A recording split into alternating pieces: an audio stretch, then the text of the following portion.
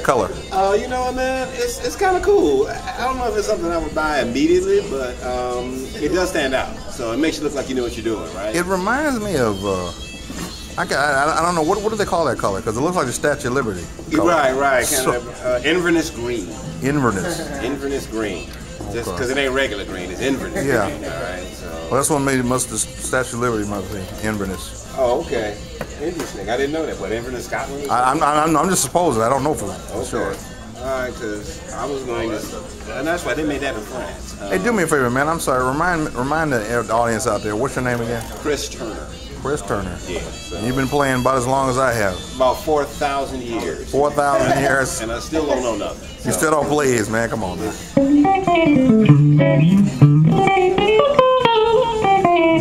I see you automatically went to the Fender amp.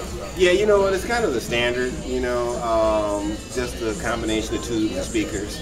This works the most for me just to judge what I'm looking for in an amp. But I think the thing is that you got a bunch of different flavors out here. So, you know, as long as it covers a basic need, you know, just a humbucker sound, I'm generally okay.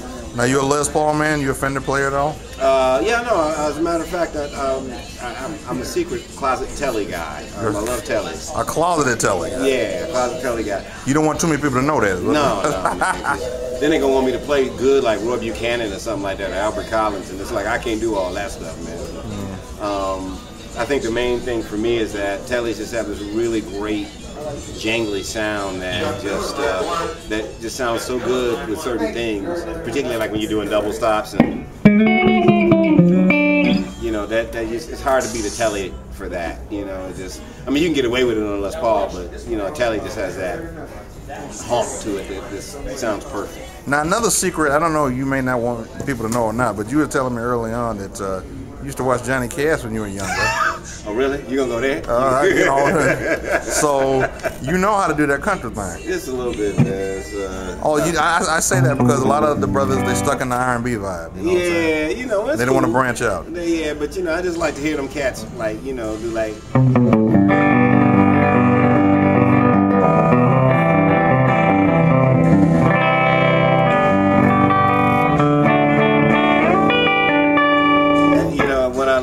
Play for real, I'm gonna go ahead and just bust up with it. But, oh yeah. So, you know. It's the coolest color. Man, you know what, dude? It makes you look like you know what you're doing, right? Ever since I came in, I've been like, oh, no. Right, just completely messed you all up. Yeah. Nah, it's Chris like Thornberg. Yeah, the neck. Chris Thornberg. Yes. Hey, how you doing? Talking to Earl. You like that? You like that color? Inverness green is awesome. I do love it. Well, I was asking him, man. The Inverness green. Now, is that Statue of Liberty green? Or what? I don't know. Not quite. A little lighter. I've seen this color before. Sometimes it fades out to a lighter green later in its years.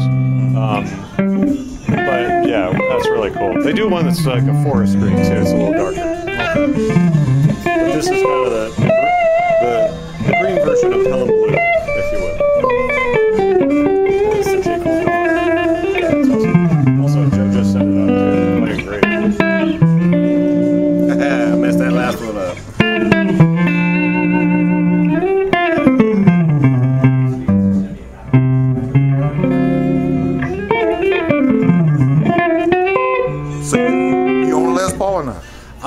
Actually, not quite yet. That's one of the reasons I was looking at this one.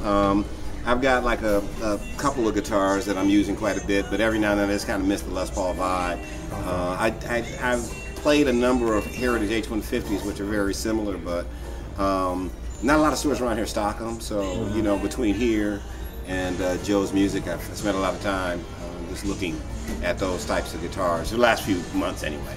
Well, let me get to the real deal. You know, I told you about my channel and how I try to save people a little money here and there. And just like with me playing bass and the American Fenders, and then you got the Squires and the Mexican Fenders.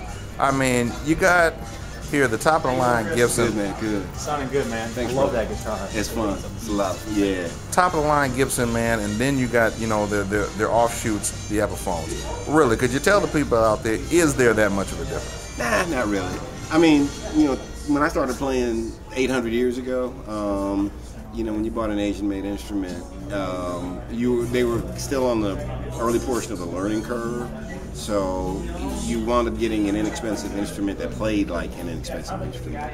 But now that they've got some 30-some odd years under their belt since that time, they've really come a long way. And then when you add, you know, CAD/CAM and CNC and all these other things where they can issue instrument after instrument with consistent quality, it really makes for a winning combination in terms of more bang for your buck. So, you know, I think about some Epiphones that I've played in recent years, and I'm just really impressed by their build quality.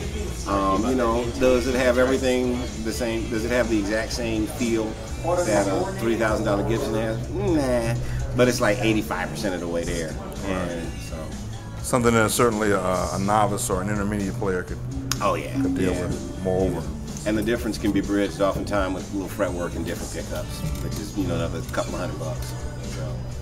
Well, it looks like, sounds like, man, you either one of them, you sound great on, man. So you ain't got to worry about that, man. No, well, you know what, man? Bless your heart. There'll be something extra next week's paycheck for you.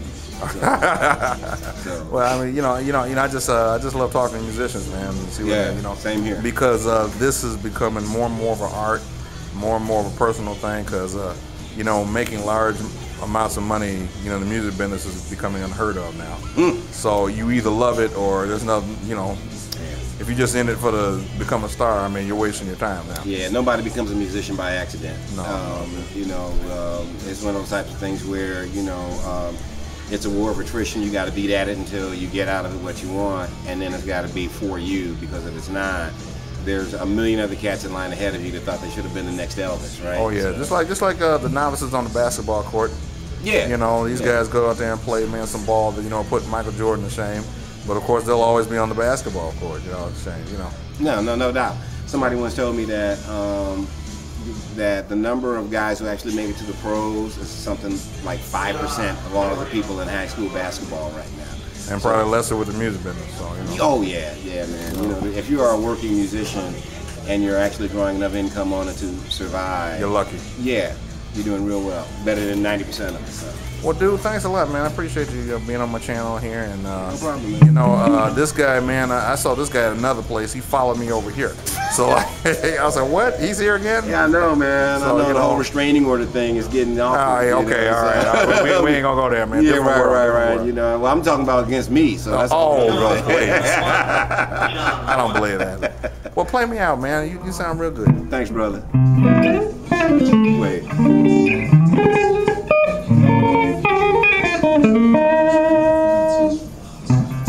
Oh, we know. Can we take that part out? I don't have no editing, man. You just keep playing, man.